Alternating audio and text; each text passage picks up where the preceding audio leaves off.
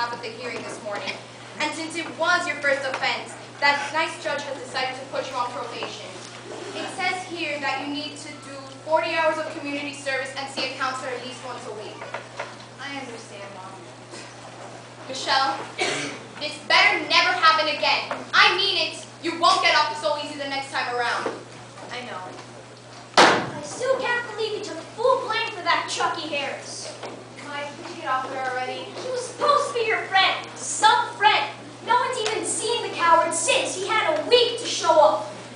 Make him stop. Mike, that's enough. It's all over now. It's just that it's really not fair. Mike, I know you don't like to seem like this, but what I said at the hearing, or didn't say was my choice.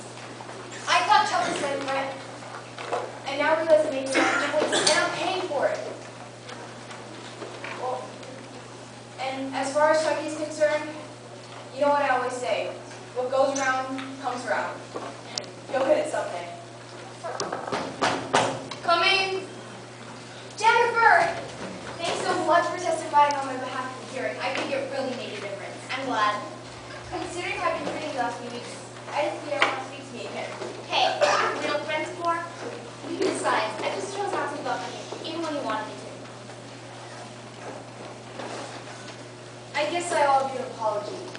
I put you all through so much. And I just want to let you know, I'm through with people like Chucky Harris and all that comes with them. Well, at least we have you back. And you know what I always say, we can get through anything as long as we stick together.